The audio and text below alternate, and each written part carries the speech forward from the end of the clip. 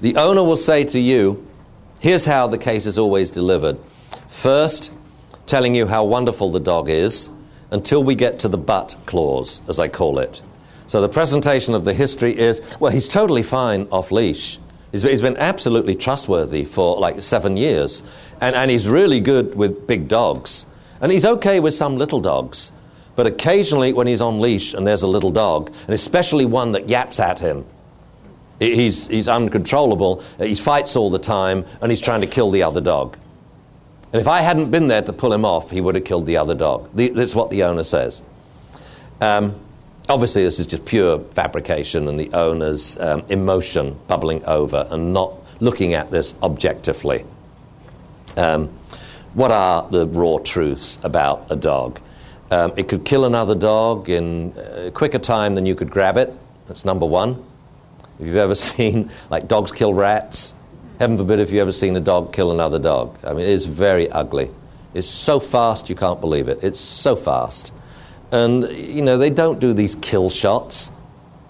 Have you ever seen films of Cape hunting dogs killing? Big game. Yes, one grabs one hock, one the other hock, one the snout, and the rest eat its abdomen as it's running, grabbing the intestines and holding on to them till the animal's held back by 3 strands of intestines. It is scary. They are very efficient killers. You think you held it back or pulled it away in time? You could never pull it away in time. In the time that you could grab a dog, he can bite you 5 times. Right? Quick reaction time in a human to hit a button when it comes on, 0.2 of a second.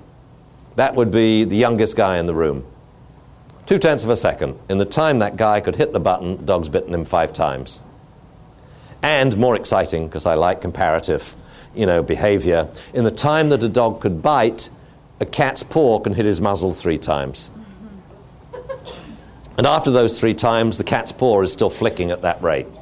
That's what scares the dog. It's like a rattlesnake's tail. The paw is still like, whoa, it's amazing. You've got to film it and see it in slow motion. But you can't. Why? You only take 30 frames a second. You can't still the motion. All you see is blurry cat's paw. And a dog's eyes going, whoa, that was impressive.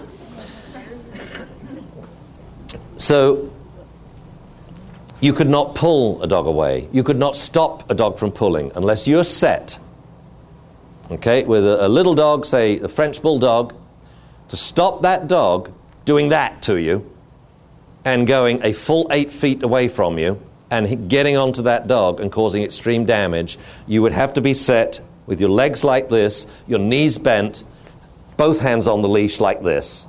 You could then stop a Rottweiler lunging if you saw it go and you did that. Otherwise, you're going over. A French bulldog could take you off your feet, okay? Let alone something like a lab or a shepherd or, a Dalmatian or what have you. So, let's look at the realities. Don't joke and say, well, does your dog eat? Yeah. Then he doesn't fight all the time, does he? It's not funny. These people are really, really... It's one of the few times in dog training when I don't crack jokes. I don't laugh, I don't make it funny, because the owner is so upset about this. And strangely enough, they seem to be more upset about dog-dog reactivity than when a dog nips a child or bites someone. It's amazing. So the way I take the history is I say, tell me about the dog's first fight.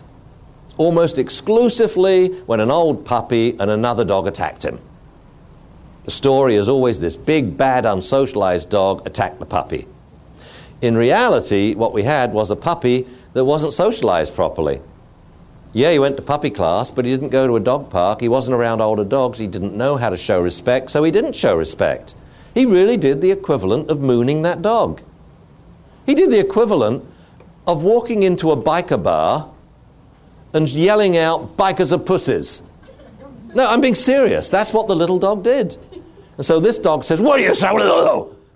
That was the first one. Okay. Second one, now there was a fight with a Cavalier. Third one was a Labrador. Everyone can remember the first 3 fights. Then I go to the last one. Second from last, third from last. Everyone can remember those. Then if I say about how many fights in between, they will give you a number. 5. If you start off and ask them, how many fights has your dog had? they will never reply with a number. So I could say, how many yellow markers? 1. This is a how many question, right? You want another how many question? How many pens? 5. How many dog fights? Oh, he fights all the time. He's trying to kill the other dog. It's really funny. You cannot get a number answer for a how many question if it's how many dog fights. So I do it the way I said. First 3, last 3. Now we go through each fight one by one. Okay, the first fight, did the other dog go to the vet clinic? No, of course he didn't. He attacked my puppy. All right. Did your puppy go to the vet clinic? No. Cool.